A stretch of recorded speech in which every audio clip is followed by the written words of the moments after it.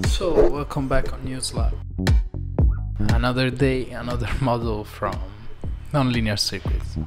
This is Bong0, and this is his boom and components that you need to buy if you want to assemble this mod. Tips and guide I'll link you in the description. Anyway, so this is the kit that I have. Really cute Bong0. So, like always, we start from the resistors, so the SMD components, and then we move on with the thru-hole. We start to heat our solder iron, and this is the PCB and the panel.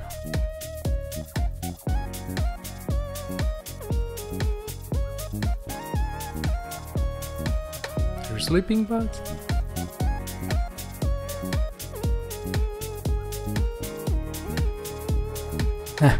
Here it is. Good morning. You're drinking, huh? So let's start from the resistors, the SMD resistors, and then we move from the capacitors. Like always, first heat the panel, put the solder on it, and then go to place with your tweezers the resistors.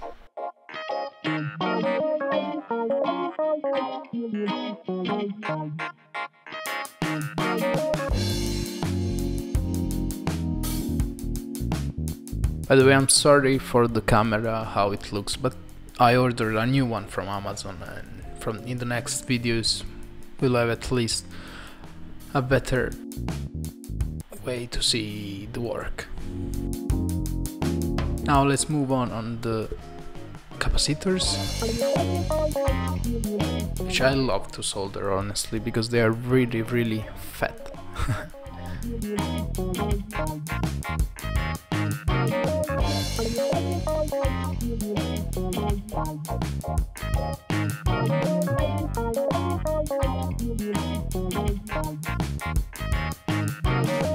Now we move on the IC. We place it, we solder it, and then like always the U on the IC socket, like that. You should put it where is the point on your IC. Okay, as you can see a little circle, a little point on the IC. There is the direction. Now we can move on our diodes. Like always, there is the arrow on the PCB that's telling you where you should put the black line of the diode.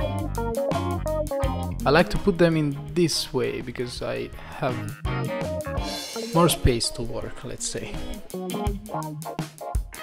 Just in case if we do some mistake, it's easier to remove it. So now here we place it like this, 3 legs and then the little hole in the middle. This component, I think like this you can adjust the envelope of the Bong0, I think. I don't remember honestly, we'll see better in another one. Anyway, now we can move on the power pins. Always be careful to not short circuit anything or you will kill your model.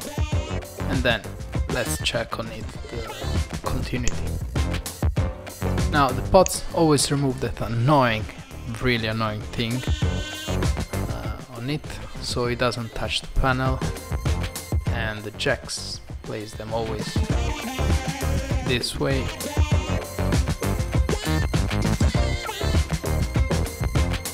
Now to check that everything fit perfectly, we lock some jacks on the panel. And in this moment was not fitting really good, because as you can see the panels are not parallel, but one between the other. So I moved the screw, I don't know how to call it, of the jacks under the panel. So to be, let's say, linear, I don't know. Now we place the LED. I didn't want it to be completely outside, I want it like to be hidden inside the panel, so I place it like half of his road, like this, and it's cute. I like it. It was perfect for me.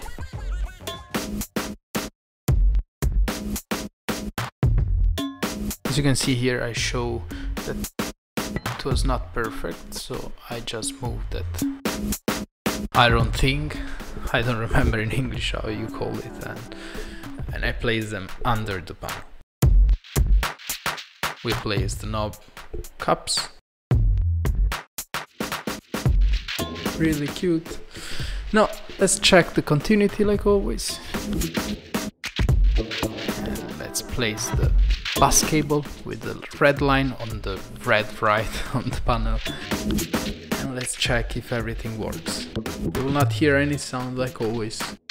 I'll show you when I will have a better system, let's say at least the mixer or the no-lay. When I will do it in the system, we will see how every module works. Let's connect the power and turn it on. Boop.